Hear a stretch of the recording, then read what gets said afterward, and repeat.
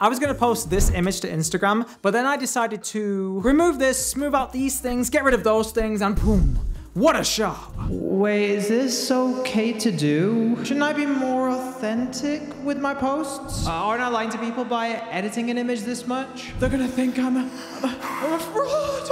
Thoughts like this have crossed my mind in varying instances throughout my 10 years as a creative, and they still don't go away. I remember when color grading my first music video in film school and realizing in the software how much you could actually do to tweak and manipulate the image. It kind of made me feel a little dirty or like I was cheating because I felt like I'd screwed up in some way having to do all of this work to make the image look close to what I envisioned in my head. As soon as you start getting into learning any creative skill, you'll realize how much power you actually have with this new knowledge. And that if you really wanted to, you could present yourself and or your creativity in ways that could be quite questionable. Look at this filmmaker's Instagram, he looks busy all the time. When in reality, he's stressing about paying his bills because his phone hasn't rang with a new project in some time. But you can also use this same power in clever ways within your art to enhance the work itself. Wow, such amazing lighting on this shot. How the hell did he do it? When in reality, the light was right in front of him and he just removed it in post. Whether you realize it or not, creative manipulation like this is happening all of the time in front of your eyes. The billboard of that sexy lady advertising that new piece of tech, she's had some nerd sat at a computer photoshopping the crap out of her skin. Those beautifully presented Apple Watches floating in the air at an angle that you're never going to be looking at them from when you actually get your hands on it. Now, I don't think this kind of manipulation, creative manipulation, marketing manipulation is inherently bad. The word manipulation is probably even the wrong word for it. Maybe creative tweaking is a better way to phrase it. I mean, if I buy that new fancy Apple Watch, which I did because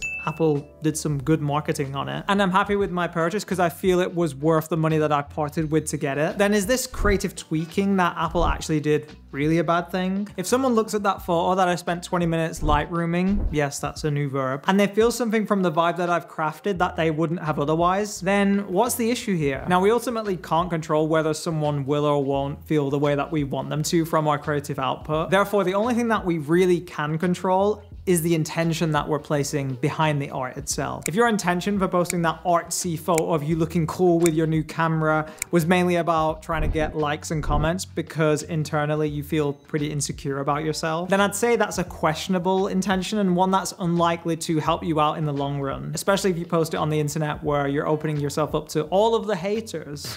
My sexy artistic camera shot is way better than yours. But if you posted a similar image alongside a silly, comedic, self-deprecating caption, or a paragraph of you opening up in a vulnerable way, because you're a bit curious if anybody else can relate to what's on your mind, then I'd say that these are examples of perfectly healthy intentions to have. My intentions with the photos that I lightroomed the out of was to try to create a surreal, otherworldly environment that separated itself from the actual exhibition space that I shot them in, that anybody could just pay to go inside. But how many of those people would actually have the skills or even put the time into painting out elements from their iPhone images? Not many. So doing this would make my images stand out from all of the other Instagrammers going to the same spot. And if you still feel a bit weird about tweaking your images and videos, truth is, as soon as you point a camera at something, it's instantly being turned into something that was once objective into something that is now subjective. What are you doing? Stop! Stop it! The question then becomes, how much of that reality do you want to tweak? Especially with AI tools like Photoshop's generative fill, the level of editing we're all going to be able to do is starting to get pretty insane in terms of how accessible it is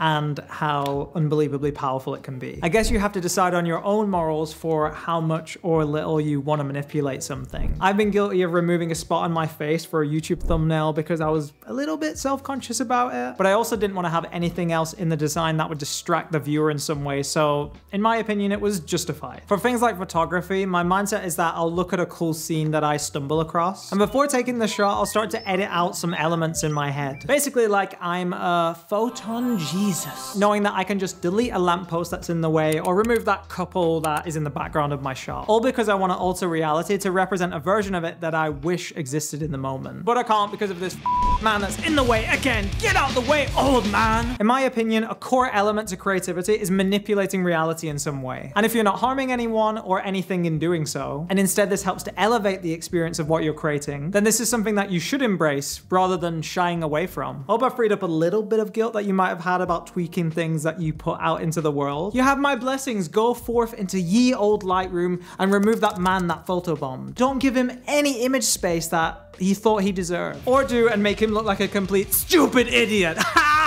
If you like life lessons / creative pondering like this, you'll probably also enjoy this video over here where I share a few lessons about living life as a creative. Hit the subscribe button because if you don't, I'ma Photoshop your computer wallpaper with my face looking at you every time you log in.